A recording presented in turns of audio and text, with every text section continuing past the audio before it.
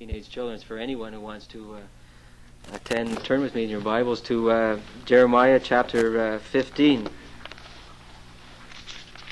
And while you're turning there, I'll give you some background as into the writing of Jeremiah at this particular time. Jeremiah was a prophet of God and also a priest, and he lived at a tragic time in Israel's history. Previous to his writing here, Israel had been racked by civil war, with the result that the 10 northern tribes separated from the southern tribes of Judah and Benjamin and formed their own country known as Israel. And the two southern tribes, they were called Judah. Now, Israel was heavily into idolatry at this particular time of 100 years previous to Jeremiah, and the Lord used the Assyrian nation to come down and judge those people by destroying them utterly. We took that up this morning in the Sunday school portion of the service, where Israel was carried away and totally destroyed. Now, the country of Judah, though also idolatrous, wasn't quite as bad as that of Israel, and they lasted just a short time longer. Now, Jeremiah here, he's writing to warn his people, whom he dearly loved, about the impending judgment that was upon them if they didn't repent from their sinfulness and turn again to the Lord. So that's a little bit of the background that we have as to this particular portion of the Scripture. The message that Jeremiah had wasn't very well accepted. In fact, it was rejected quite often, and Jeremiah is called a weeping prophet because of the rejection that the people had for his message. He knew what was going to happen with them. And right away we can start drawing parallels with the Christian life and the message that we have to give the world, and the response that we usually get from it. But I don't want to get ahead of myself here. I'd like to start reading from the 15th verse of the 15th chapter right through to the end of it. It says, O Lord, thou knowest, remember me and visit me, and avenge me of my persecutors. Take me not away in thy long suffering. Know that for thy sake I have suffered rebuke. Thy words were found, and I did eat them, and thy word was unto me the joy and rejoicing of my heart. For I am called by thy name, O Lord God of hosts. I sat not in the assembly of the mockers, nor rejoiced. I sat alone because of thy hand, for thou hast filled me with indignation. Why is my pain perpetual, and my wound incurable, which refuses to be healed? Wilt thou be altogether unto me like a liar, and like waters that fail? Therefore thus saith the Lord, If thou return, then will I bring thee again, and thou shalt stand before me. And if thou take forth the precious from the vial, thou shalt be as my mouth. Let them return unto thee, but return thou not unto them. And I will make thee unto this people a fortified bronze wall, and they shall fight against thee, but they shall not prevail against thee. For I am with thee to save thee and to deliver thee, saith the Lord. And I will deliver thee out of the hand of the wicked, and will redeem thee out of the hand of the terrible. And before we just get into the word here this morning, I'd like you to ask yourselves some pertinent questions concerning this portion of Scripture today. Why you chose this particular place to come and worship the Lord in.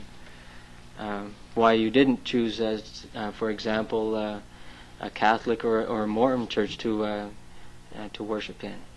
And why have you decided to let yourselves be known as Protestants rather than some other particular denomination?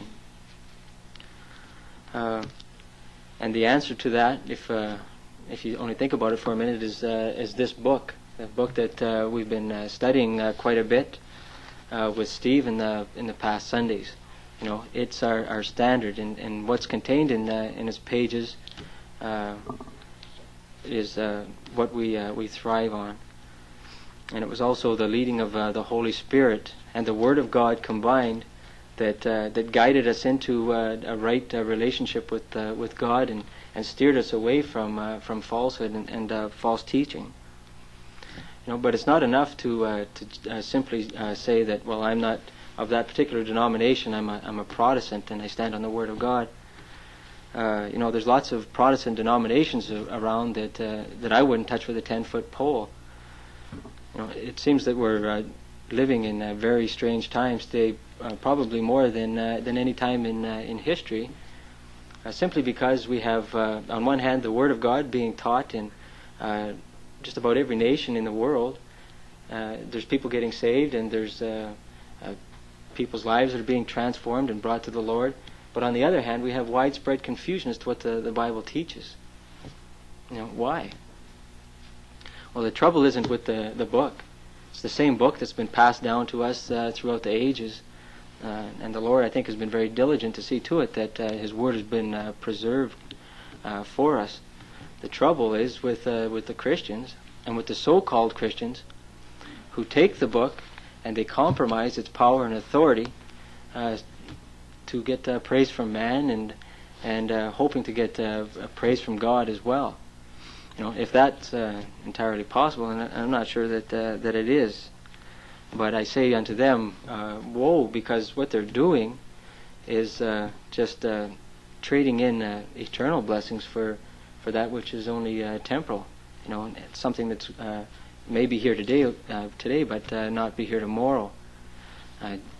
James, when he wrote his epistle, rebuked all those that would seek after worldly praise or worldly pleasures, whatever it was. And he says that to be enemies or to be friends with the world was to be enemies with God. The social gospel that's so often being taught in our churches today, it's just a sweet-smelling poison, and we have to stay away from it.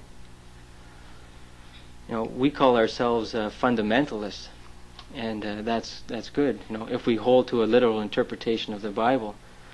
But there's also a lot of people who call themselves fundamentalists today, but they're no more fundamentalists than Big Abraham out there in the barn chewing on hay. The term fundamentalist, as used of Bible-believing Christians, speaks of a person who is rooted solidly to the book. It describes a person's friends and associates, his lifestyle. It describes a person's habits and motives. It describes who a person is deep down inside the very core of our being. It describes just what we believe in, and I think that the term fundamentalist, or those that would be fundamentalists, also have to be separationists if they're going to be true to that particular term. Dr. Charles Spurgeon, gifted preacher of his day, was a pioneer in teaching New Testament separation. And in 1888, he declared this. He says, "I have preached God's truth so far as I know it, and I have not been ashamed of its peculiarities. That I might not make a farce of my testimony, I have cut myself off of those who err from the faith, and even from those who associate with them." Dr. Spurgeon, in obedience to God's Word, he preached separation, and he also practiced it. And it wasn't a degree of separation for him. He didn't only go halfway and let it stop at that. He went all the way with it. It became everything for him. Now, God knows that it's not easy to live the separated life. In fact, we seem to receive a double measure of ridicule from the world because of the stand that we take. And more often than not, those that are closest to us, those ones that we love and that we hold dear to us, they're going to look at our stand and they're going to wonder, and they're going to maybe not hate us, but they're going to feel really sorry for us, and they're going to separate themselves from us. But let us press on and let us encourage one another. Perhaps we're too much like an old mountain man named John, who lived just west of here and worked at a lumber camp. As the story goes, the lumber camp was now plagued by a large black bear who had been robbing the food supplies and causing a general commotion at night. So John, being a hunter and renowned for his hunting tactics, picked up his rifle, and he vowed that he wouldn't return until he had bagged the bear. But the next day at camp, there was John, and no bear. So they asked John, they said, "What's the matter, John? Did you lose the trail?" He said, "No." He says, "But those tracks, they were just getting a little bit too fresh." And that's maybe the trouble with Christians today, that we lack the courage when the fighting gets the fiercest. And when the enemy is so close to us that we can really smell him, we tend to have a tendency to tremble and to run. May the Lord help us to stand in these days against on good old Bible principles. But let's take a look at the conversation that Jeremiah had with the Lord, and I think that we can gain some very helpful insights as to the separated life. First of all, in verse 16, it says, "Thy words were found, and I did eat them, and thy word was unto me the joy and rejoicing of my heart. For I am called by thy name, O Lord God of hosts." And here we have the fundamentalist food.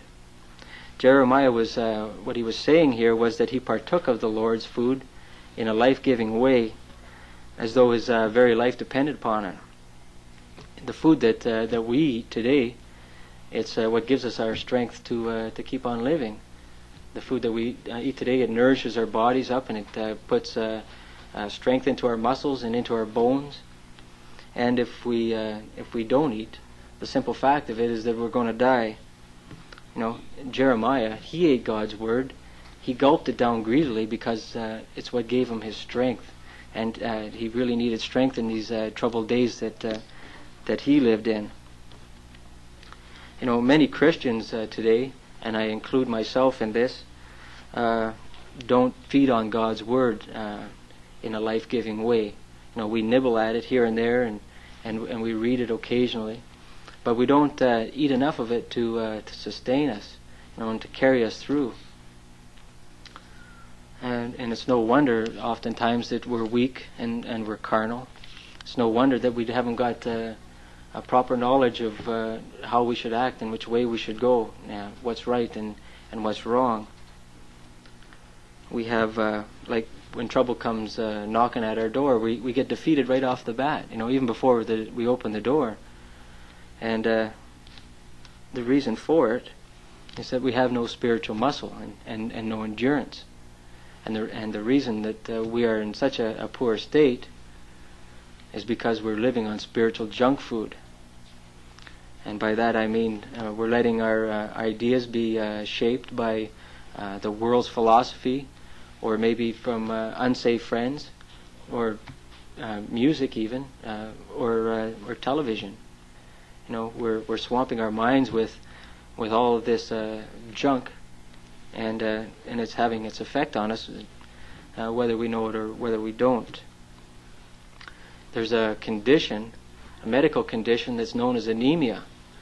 Now, I don't know, and I don't pretend to know anything about too much about medical terms, but anemia simply is a state where a person's body hasn't got enough red blood cells within it, or maybe it's because the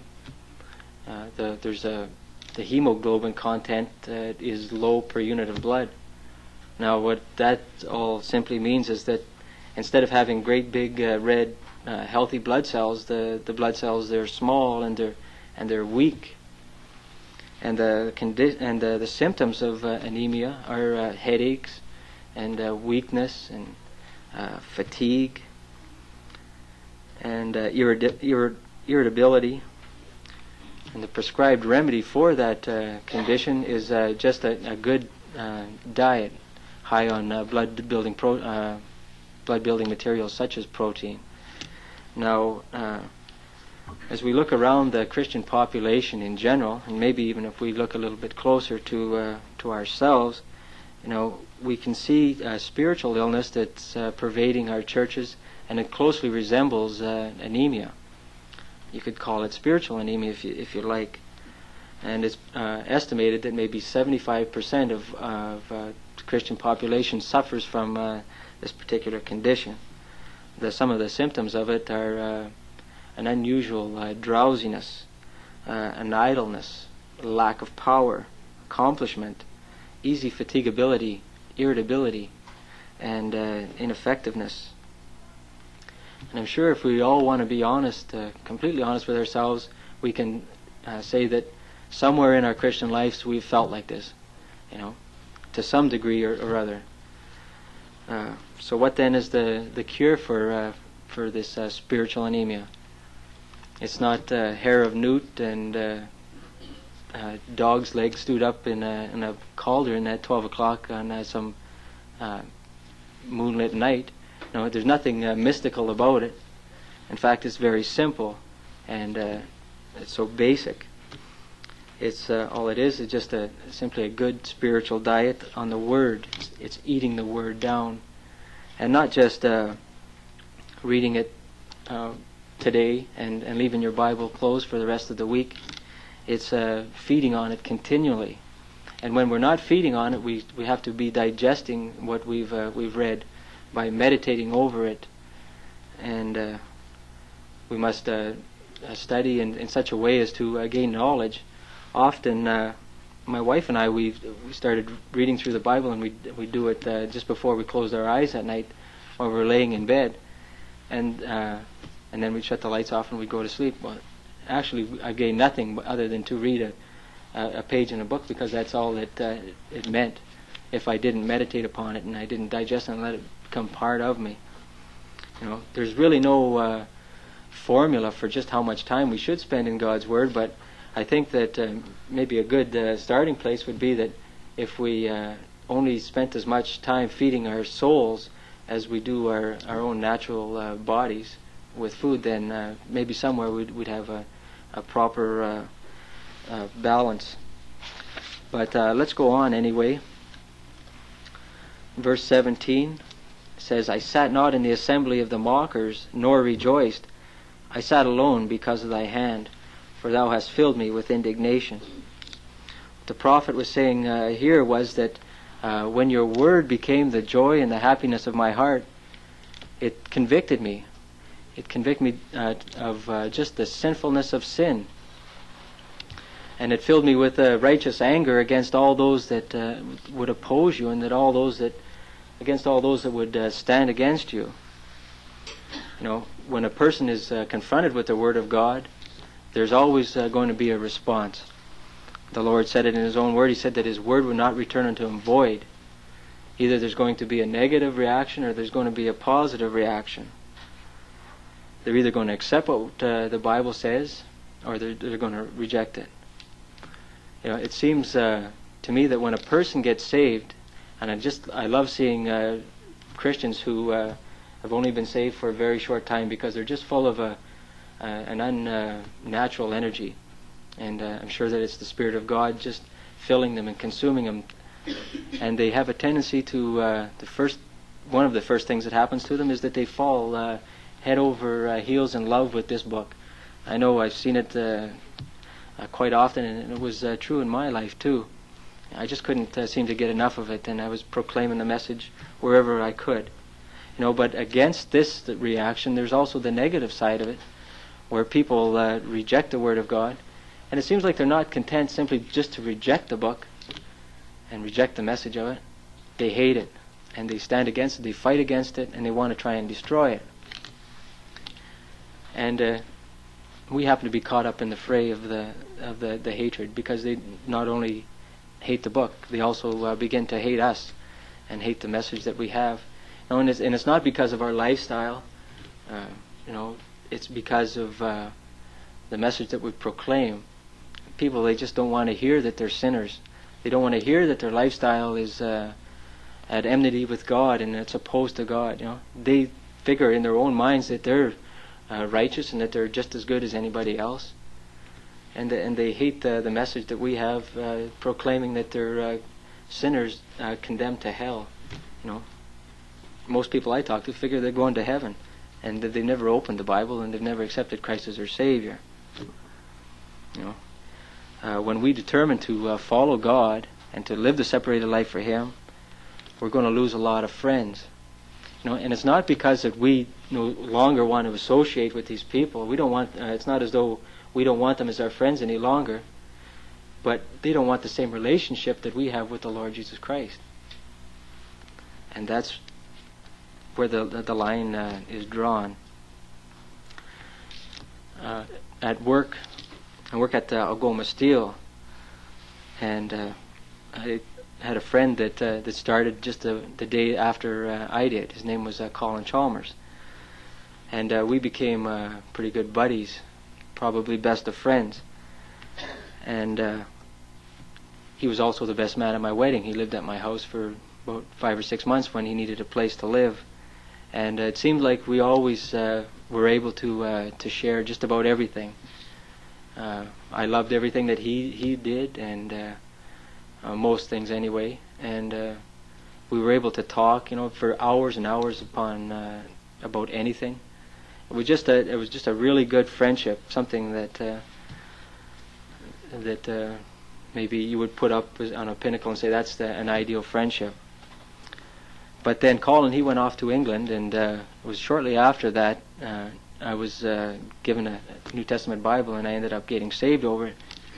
And the Word became the happiness and the joy of my heart too. And I couldn't wait to relate this to Colin. So he called me up one day from England, and I told him what had happened, and he said that he would talk to me more about it when he came back, and he did about a year later. And I'd prayed about it, and I'd hoped that Colin too would receive the Word as I had received it, with joy and happiness. But as we sat there and he listened for some time, he says, he said, I'd rather stand on my head in a manure pile than live the kind of life that you're living. That hurt, especially when it came from for someone that I was very dear to. But I encouraged myself in the Lord, and I was able to stand upon His promises. I'd just like to read one of those promises for you. It says, Blessed are you when men shall hate you, and when they shall separate you from their company, and shall reproach you, and cast out your name as evil, for the Son of Man's sake.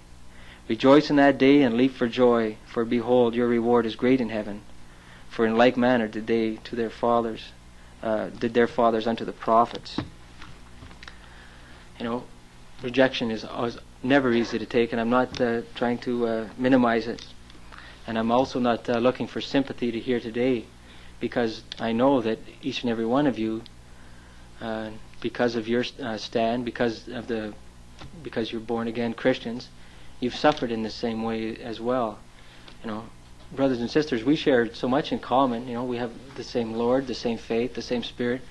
We share the same joys, but we're also going to share the same heartaches and troubles. And I'm sure that each and every one of you has suffered rejection because of the Bible in your own lives. But take heart and don't let someone's blindness depress you. It's just so easy to start feeling sorry for ourselves, and when that happens, then we can expect trouble.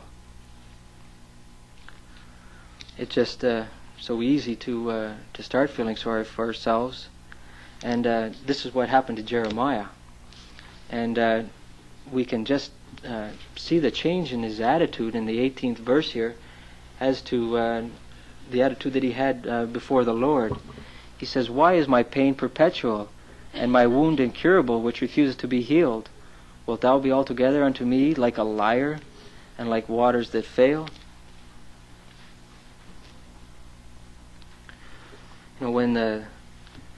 What Jeremiah was saying here was, Lord, he says, I'm in pain. He says, I'm lonely. He says, they're rejecting my message. And he says, Lord, where are you? He says, I came to you and your promises. Where are your promises now of comfort for me? He says, Lord, he says, I needed a drink, and I came to the brook, and I found you to be as though a brook that had no water in it. Now, this wasn't the way that Jeremiah thought of the Lord. It was because of his self-pity and his feeling sorry for himself that brought him down to this low state. When a Christian starts feeling sorry for himself, for ourselves, we have a tendency to become a compromiser. Maybe it's because we're tired of standing alone. we wonder if the stand that we're taking is biblically right or not, or maybe we have a tendency to question whether the stand that we're taking is too extreme. Sometimes in life we're going to have to compromise. I'm not saying that life is without compromise. Maybe at supper time there, when there's one piece of cake left on the plate and you happen to reach for it, and just as you grab hold of it, somebody else had the same idea and they latch onto it too. You can fight over it and maybe end up with a handful of crumbs. But the thing to do is to compromise and to cut the piece of cake in half, and both you'll be happy. I feel that the word compromise, and it is to me, it's a dirty word. And I feel very strongly about it because I've walked the road of compromise for so long. I know its dangers, and I know the trouble that it can cause the fellowship with the Lord. I know that the trouble that a life of compromise can bring. Like I told you earlier, I worked at Algoma Steel, and at work there's only one other brother that's there with me, Gary Matilla, and we get picked on quite a bit. And I had witnessed to, I think, just about everybody in my department. There was 87 men, and I have yet to get a really good positive feedback from anyone. But when they were talking to me, and the rumor started going around about me that I felt that I was better than anyone else, and it was the common practice of those guys in our gang that when they talked to me, they would shout up in the air like this, like "Earth calling John, Earth calling John," like I was somewhere way up there that I couldn't even be touched with them, and I felt that I had nothing in common with these people, and so I started to, and very seriously, and because of the Lord, I felt, well, maybe if I brought myself down to their level just a little bit, and get on the same wavelength as they are, that I'd be able to share Jesus Christ with them. I was sick and tired of being called a holier than thou, and I set out to prove that I wasn't so holy, that I was just like them, had everything in common with them, except that I was saved, and I hoped that they would receive the message. It began with very little things at first, the compromising. I started overlooking their foul language, and started overlooking their bad manners, and progressively it got where I was getting more involved into their routine. It got to the point where I didn't speak up against anything any longer. When they put down a Christian or they put down the Word of God, rather than stand up right away and charge at them and tell them just the way that it was, I kept my peace. I became a hog-tied and a tongue-tied Christian. And somewhere down the line, it was just like getting hit in the forehead with a sledgehammer. I asked myself, how on earth did I ever get into such a mess? Because I found that I was having a broken fellowship with the Lord more often, that I never had the power of the Lord working in my life. I just saw me standing on the spot as a Christian without going anywhere. And the trouble was because of compromise. I chose to compromise in such a little area, and that only opened up the door for the whole flood of compromise to come in. There's an illustration of what I've just been speaking of, and it's about a laboratory experiment that was conducted. It's about a frog, and he was placed into a small beaker of cool water. The water was being heated at 0.017 or 17 thousandths of a degree Fahrenheit. Now that's not very much. That's just a trickle of heat. But nevertheless, the frog was found dead after 2.5 hours. Now the explanation given was that at any time the water showed such little contrast as to that of just a moment before, that the frog was never attracted to the fact that the temperature was rising. He boiled to death, and he didn't even notice it. We can learn a lot from little things. We learn a lot from the frog's experience. We have to take a good look at ourselves, take a good look at our surroundings. We have to always continually review our Christian walk and our talk and our testimony. It's just too easy to go astray. In verse 19 we read, "Therefore thus saith the Lord, if thou return, then will I bring thee again, and thou shalt stand before me. And if thou take forth the precious from the vial, thou shalt be as my mouth. Let them return unto thee, but return now thou not unto them." What the Lord was saying here is, Jeremiah, return from your self-pitying. Quit feeling sorry for yourself. The Lord was telling Jeremiah, I haven't turned my back on you, Jeremiah, but it's you that's turned your back on me. I haven't forsaken you. I'm not a liar. I'm not as a dried up brook. You have forsaken me and turned your back on me. The Lord was telling Jeremiah here, he says, keep standing. He says, I know that it's lonely where you are. I know that the going is tough. He said, but if you want to be my mouthpiece, he says, then you have to stand where I want you to stand. Never mind the others. Never mind the way of the world that it's where it's going. Never mind that all your friends are over here and that you happen to be alone. And Jeremiah, he because of his position, started compromising the word and began having a low esteem of the Lord. And it was simply because he was lonely and because he was hurt. But the Lord told him to repent of his selfishness, and then the Lord would restore him back to that position where he could be used. He had to separate all the vile things of life that were creeping into his life, little by little, and separate himself unto a life of righteousness. It's true that the Lord can use each and every one of you if you have a physical handicap, or if you have a mental handicap, or if you're poor, or whatever negative we choose to place on ourselves. But it's also true that the Lord cannot use us if we're unwilling to go to that place where He wants us to be, or to be what He wants us to be, or to do what He wants us to do. If you want to speak for God, then you're going to have to be a separationist. More often than not, we're going to be ridiculed, and we're going to be criticized. But take heart, as the Lord tells us in the last portion of this. He says, "And I will make thee unto this people a fortified bronze wall, and they shall fight against thee, but they shall not prevail against thee.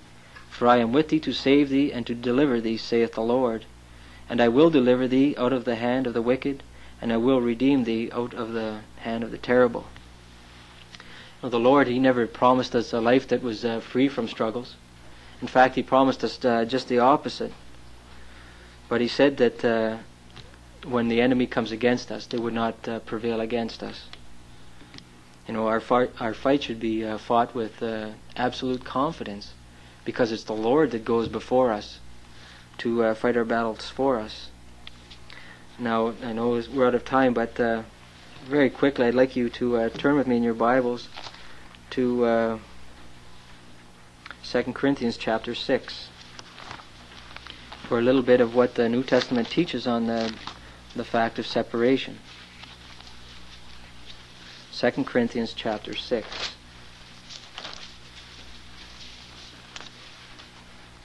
I'd like to read from verse 14 down through verse 17.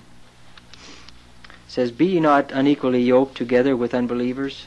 For what fellowship hath righteousness with unrighteousness? And what communion hath light with darkness? And what concord hath Christ with Belial? Or what part hath he that believeth with an infidel, or an unbeliever? And what agreement hath the temple of God with idols? For you are the temple of the living God, as God hath said, I will dwell in them, and walk in them, and I will be their God, and they shall be my people." Here we have 5 things contrasted. On one hand, we have righteousness, verse 14, light, Christ, the believer, and the temple of God. And on the other hand, we have unrighteousness, darkness, the devil, and unbeliever. And these are opposed to one another. Now, we really haven't got time to get into all of this, but here we have a foundation anyway of the separated life where we can begin to build our life. Righteousness, light, Christ, and the believer. Upon this simple foundation, maybe we can build our separated life as Christ wants us to. What alternative does God give us concerning the separated life? And I don't believe that He gives us any alternative. Verse 17 says, "Wherefore come out from among them, and be you separate, saith the Lord, and touch not the unclean thing, and I will receive you." Let that be the last word that's spoken here today, the word of the Lord, as far as our separation goes. We have a life to live, and it's not an easy one that we've been called to. The Lord knows that. But it's a life that the Lord expects of each and every one of us. It's not an easy message to deliver today, because I know in my own life that I'm not totally living the kind of life that the Lord expects of me as far as my separation goes. But at the same time, though it's difficult to lead this type of life, when I've pursued this particular type of life, I found that the Lord has blessed me and rewarded me. And it's only when giving your all to the Lord that you can have that peace that passes all understanding, have that joy of heart and of service. So often we get our lives just turned around and going in the opposite direction, and we wonder why the Lord has forsaken us, as Jeremiah had. But it's not because the Lord has forsaken us, but because we have failed to do what the Lord has wanted us to do. And I just encourage you all here as brothers and sisters in the Lord this morning that this type of life is the life that of Christ-likeness, the life that the Lord wants us to lead. And I think it's important that as we see one another in our daily lives and from day to day and from week to week, to stir one another up and to help one another, because when we find ourselves alone, as Jeremiah did, we seem like there's such a wave against us. Even from the Christian circles, there's so many Christians that are uncommitted to this type of life, and it's difficult to stand alone, and it's a lonely place. Let's help one another as this day goes forth, and as the week passes on before us, and make it a life's ministry to stir up the brotherhood to live the separated life. Let us pray. Our dear Lord, we're just grateful for your word here today, and Father, we're grateful for one another. And dear Lord, we just pray that you would put inside each and every one a heart's burden to put your word first and foremost in our lives, and to come out from the world and be separate, and to stand as torches and a light unto the world of darkness. There are so many, Father, that are perishing, and if we never show forth your word, if we never stand as a light proclaiming the message of Christ and his salvation, no one's going to get saved. It's only as we are separate from the world and that we can share with the world what you have to offer. It's only as we separate ourselves that we can receive the power to press on in these troubled times, and to be filled with the Holy Spirit to prepare us for the work that is before us. And Father, there's much work to be done, and the labors are few. Father, encourage our hearts to stir one another up, that all of us might go as Christian soldiers marching on, proclaiming the message of your salvation. In Jesus' precious name we do thank you and praise you this morning. Amen.